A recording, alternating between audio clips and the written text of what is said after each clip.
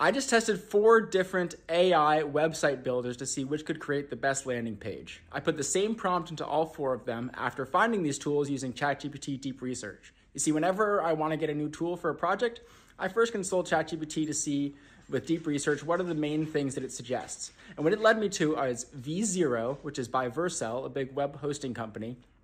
It gave me Lovable.dev, which I've heard is pretty popular these days, Bolt.new, another popular rising AI website generator, and then Canva, which just launched their own website AI prompt generating tool. Now, I'll tell you first and foremost, the worst of them was Canva. I didn't even create a website. Maybe I'm just too stupid and too much of a boomer to use Canva, but it's asking me to create a template and do all these things. I just want to type some text and have it spit out a website. That's my goal. So comparing the other 3, Bolt.new made a pretty basic, solid website. It got the basic design down, but it hallucinated a bunch of weird stuff later and didn't really do anything special, in my opinion. Lovable was nice. Lovable made a pretty decent website too. But I have to say my favorite was V0. V0 created this website and it added some nice little features like these check marks.